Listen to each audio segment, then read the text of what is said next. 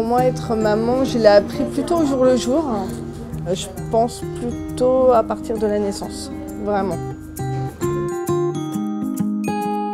J'ai toujours voulu être maman, en revanche je me suis rendu compte que c'était pas du tout inné et que ça s'apprend avec ses super moments et ses gros inconvénients aussi, les super moments et les moins bons.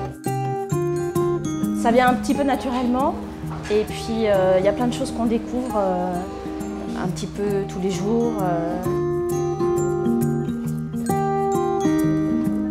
C'est à la fois inné, c'est à la fois de l'improvisation, c'est à la fois des échecs. C'est aussi des moments de grandes surprises, d'amour intense.